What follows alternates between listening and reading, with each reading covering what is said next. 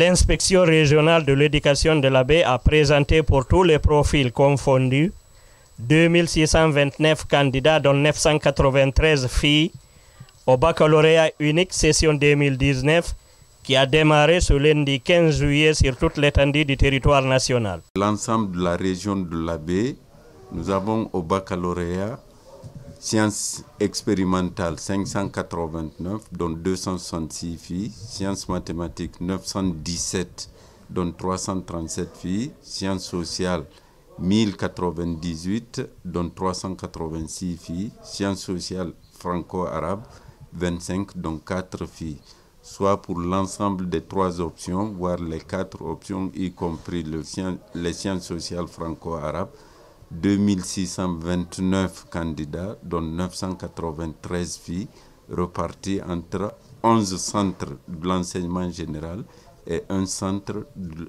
l'enseignement franco-arabe. Cette année, la direction préfectorale de Lélouma, qui compte 2 lycées, n'a présenté aucun candidat faute d'élèves, ajoute le chargé des examens à l'inspection régionale de l'éducation de Labé.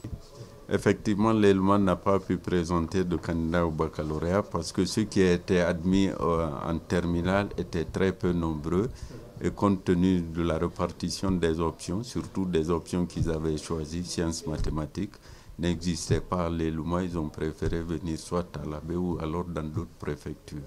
En recevant les candidats du profil sciences expérimentales qui composent à Hogomboro dans la commune urbaine de Labé, le délégué du ministère de l'Éducation nationale et de l'alphabétisation dans le dit centre a rappelé qu'aucun impair ne sera toléré. Je voudrais que vous nous facilitez la tâche. Vous facilitez la tâche aux collègues qui vont vous surveiller. Ce sont vos professeurs. Ils ne sont pas là pour vous faire du mal. Mais ne les poussez pas aussi à agir contre vous. Parce que ça y va de leur intérêt. Si on surprend un élève en train de copier, c'est qu'il y a une complicité.